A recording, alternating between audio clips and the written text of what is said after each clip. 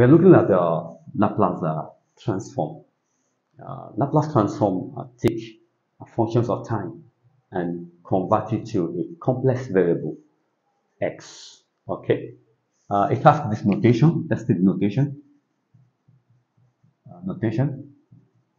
The symbol is this equal to L of f of t.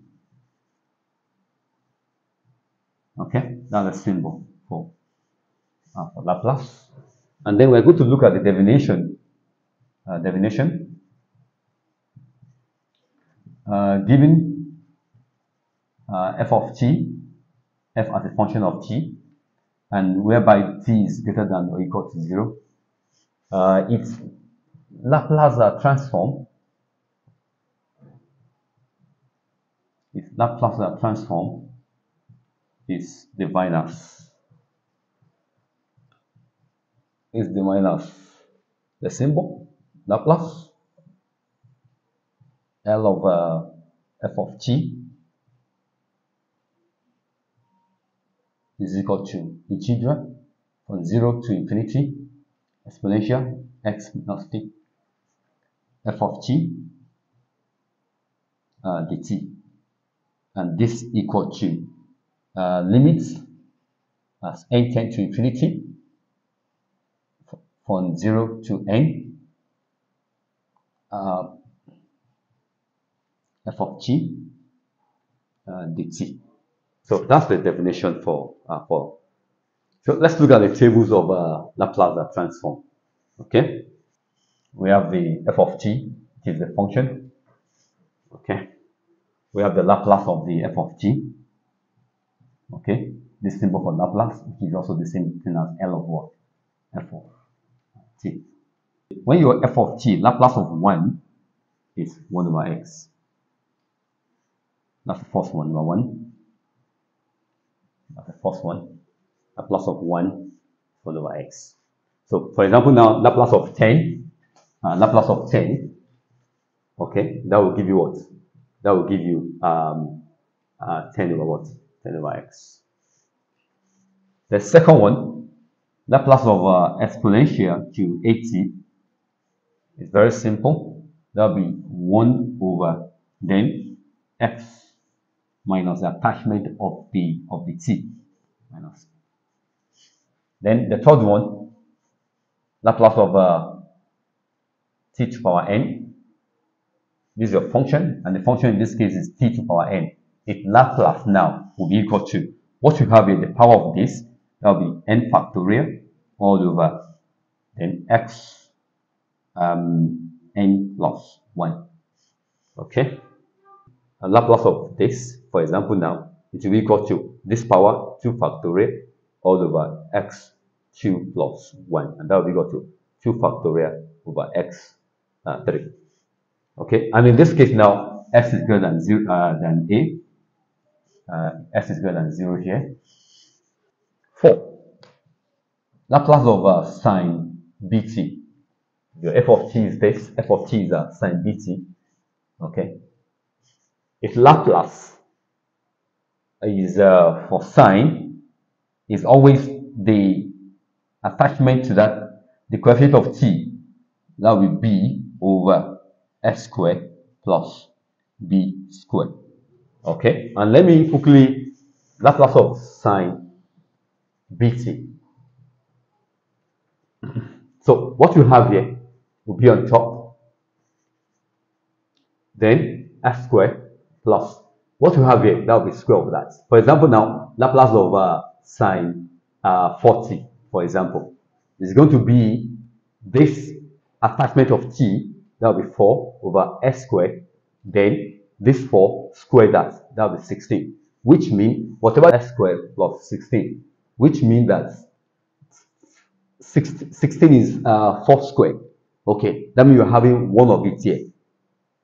Okay, so if you have Laplace of sine 3t now, for example, it's going to be t over x squared plus, then you square this, and that will be 9. Okay, so Laplace of cos bt. want to get it, if your f of t is this, and you want to get its Laplace, it's going to be whatever you have here, you have the double here, then plus the attachment of t is b, okay, and that will be b squared. For example, now you can have Laplace of cos 5t, for example. Okay, in this case now it's going to be x over f squared plus the square of this. That's 25. Okay, unlike for sine, sine always the attachment of the variable will be on the top. Okay, over f squared x squared plus b squared. Okay, then the sixth one, Laplace of this sine bt. Your f of t is this, and you want to find its Laplace. It's going to be same also. The angle you have here, the attachment of t, that's a b, that will be b over x minus the attachment of the exponential.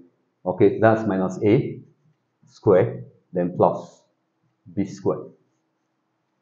And the last one, Laplace of e at cos bt.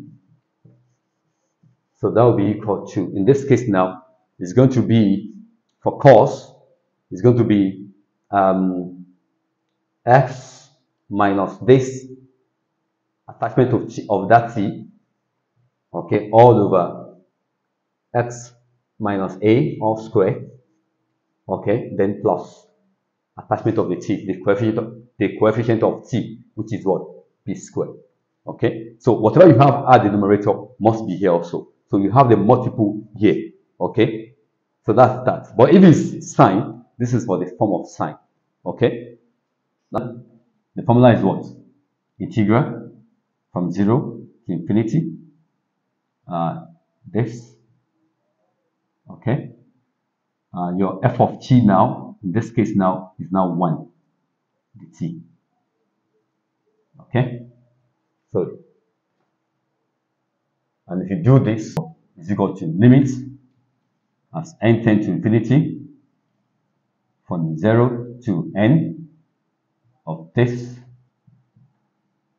dt. Okay, so let's do this integral first, which will be equal to integral of this of exponential. Let's do this one. Let's take it out. This one, dt is equal to from 0 to n. Integral of this will be its function xt. Then you divide by what? By the is it respect to t, by the attachment, the coefficient of t, which is what? Minus what? Minus x. Okay, then you put your upper and lower boundary there. Okay, and this will give us e minus xn over this, then minus, put 1 of 0 there, which will be equal to what? We've done the upper, then the lower boundary now, which will be equal to e also minus that will be 0. You don't have to waste it. So limits as n tends to infinity of what we've gotten, which is this function e xn over minus x minus 1 over minus here, that's plus x. So if you take the limit, this will just give you 1 over x. So x is greater than 0. Okay, because the limit of this, you know, x times infinity, that's the minus infinity, and minus infinity is what? Is 0. So limit of this fraction as n tends to infinity is equal to 0. Okay, is equal to 0. Okay, so we just have this one there. So that one is done. So that one is done. Next one.